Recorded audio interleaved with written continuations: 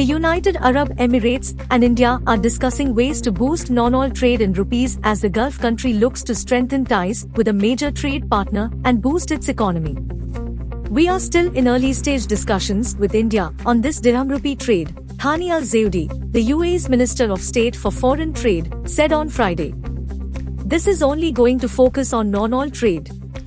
Oil trade in the Indian currency is not under consideration, he said. The minister's statement echoes that of neighboring Saudi Arabia.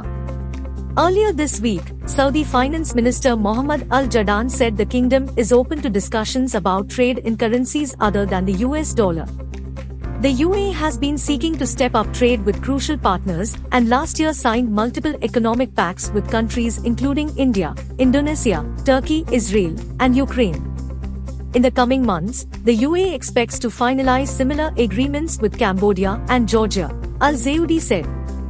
India was the UAE's second-largest trade partner in 2021, with bilateral trade of nearly $64 billion, according to data compiled by Bloomberg.